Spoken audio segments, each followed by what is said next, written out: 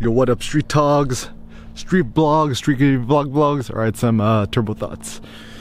So how to start lifting weights at the gym. So, you know, I've been doing some more core power yoga with Cindy, me and some dudes in the locker room, and it seems that like the reason why a lot of dudes, you know, do yoga or attend classes is because they just kind of don't know what to do. And I think it is a better idea to just go to the gym and start lifting weights. So the biggest issues is most people just have no idea what to do. So these are just some of my pragmatic tips and thoughts. Advice essentially I wish that somebody gave me when I started. Okay, so first and foremost, the Via Negativa one, what not to do, okay? Do not do the Stairmaster, don't do any cardio machines, don't use any machines. So any sort of machine where you have to sit or, you know, use those funny Nautilus machines, all of them are bad. Nothing, okay? The only thing you should ever touch include the barbell, right? That big iron long thingy, right? And dumbbells, heavy dumbbells. That's it. Typically most commercial gyms, they go up to usually 100-pound dumbbells. Fortunately, the one I go to is up to 150 pounds, so that's fun. Also, some fun thoughts. Any pressing motion or exercise you had to do, which laying on your back is bad. And also, like, I think if you're starting off, I would actually say you don't even have to worry about shoulder presses or military presses. Anything that you gotta press something above your head, I would actually say don't worry about it. And instead, every day is leg day. So two of the most critical lifts I think which are very interesting include what I call the Atlas lift or the squat hold, and the second one is a rack pull. So what is a rack pull? Rack pull is essentially you go to the squat rack or the power rack, wherever your gym has, right?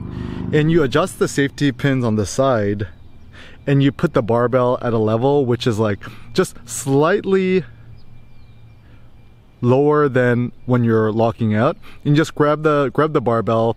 Typically put your middle finger right where it turns smooth, the grip spot, and you just grab it and just try to stand up. And your range of motion should just be this little. But people's like, oh, you know, you need full range of motion and form, blah blah. So I'm like, no, you don't. And the simple heuristic or the thought is increase the weight and the difficulty, lower the range of motion. So for example, it's better to rack pull 700 pounds this much than to do a full range of motion for 315 pounds from the floor up, okay? And essentially, when in doubt about anything, just go to the biggest, buffest guy at the gym and just ask them for advice. Say like, wow, you are so strong and buff, can you just give me some tips? And a lot of people get intimidated to ask. I'm just like, dude, the first thing is compliment and say, how'd you get so strong? And secondly, ask for tips and advice. Also some heuristics. Do not trust dudes who use weightlifting belts, knee reps, the wrist reps, whatever. They's not the one. Try to, as a heuristic, try to look for the strongest guy doing a squat or deadlift or whatever, or anything at the gym, who doesn't use any additional equipment. The only equipment you need is just chalk, like weightlifting chalk. Just go on Amazon. Just the easiest one is just get the one that comes in a tube, because it's a little bit less messy. So just go on Amazon, search like weightlifting chalk tube, TUBE. Comes out like toothpaste, and it's when you're doing your maximum lifts, adopt a mixed grip. Is one hand's like this and the other hand's like this, and so the barbell don't fall out of your hands. Or when you're lifting up heavy dumbbells, just use chalk. And I say use chalk liberally. It's fine. Also another pro tip: don't work out with music on, because even though it does give you a small pump in the short term, long term it ends up becoming more of a crutch. So typically whenever I go to the gym, the way I warm up is just do some basic yoga stretches like pigeon pose, Hindu push-ups or dive bombers, etc., hip thrusts, whatever. You know, if you're not quite sure how to do the yoga stretches, poses, right? Just go on YouTube and just search like basic yoga warm up something. And a big tip that I've personally learned is like with pigeon poses, you don't have to do it for that long. You don't have to do a repetition. You just have to do it like once or twice. Your whole warm-up shouldn't really take you too long. And I say just don't rush it. Do the broomstick stretch, the shoulder dislocators with a heavy rope. And I would actually say it's a good idea to work out at least once a day, ideally twice a day. You know, once go to the gym, do weightlifting, and then, you know, sign up for the local yoga place, Core Power, whatever, and do yoga in the evenings. So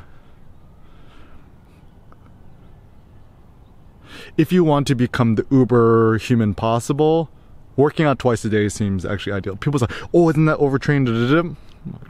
Nah, EK could do it, so can you, and I don't take steroids, protein, not even protein powder, creatine, test, nothing like that. And also, I do intermittent fasting. I don't eat breakfast or lunch, only one massive dinner a day. I don't eat any carbs, no sugars. All I eat is beef ribs, beef neck bone, beef liver, beef heart, beef intestines.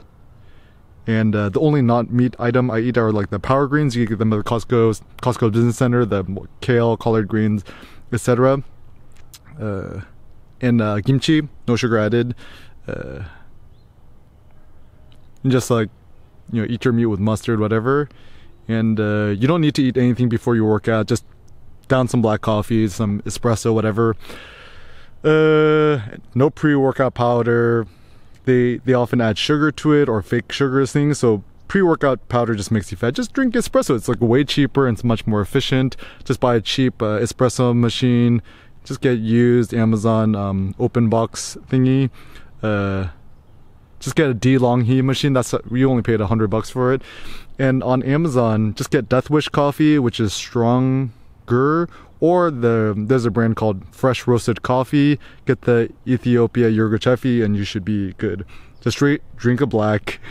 Drink it Jay-Z style. Black on black on black. Maybachs on backs on backs. No types of cream, sugar, dairy, blah, blah, blah. You don't need none of that. Don't eat fruit. Don't eat sugar. Don't eat starch. Don't drink alcohol. You should become demigod pretty soon. And when you're lifting, you don't have to go for reps. Just go, you know, one repetition is fine.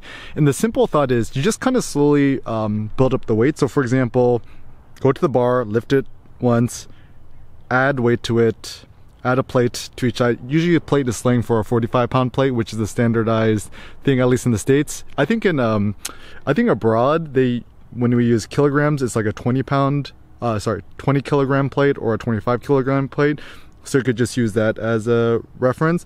Just add a plate, do one repetition, add another plate, do another repetition. Just keep adding weight until you cannot lift it, and then scale back a little bit. And just the goal of the gym session is to increase one lift, your PR, which stands for personal record. And it's much more fun, thrilling, interesting. When you go to the gym, you don't need to do more than one lift. Just focus on one. And then other things you could do is you could go to the gym. You know, there's the heavy dumbbells on the rack. Just see if you can just pick it up and just put it back. You don't have to do full range of motion, whatever. You'll still kind of get the gains. Yeah, so working at the gym, it's mostly a via negativa thing. Don't do anything that you're seated, lying on your back, or on a machine, and you should be good. For some ideas and thoughts, just, you know, on my YouTube channel or whatever, just search Eric Kim, squat hold, squat lift, rack pull, whatever. You should find some good things. Or I think I've even done some like warm-up videos. And in terms of tracking yourself and whatever, like, man, so much of it is like myth busting, right? Is that the reason why I do all this like working out, fitness, 1 rep max, powerlifting things is that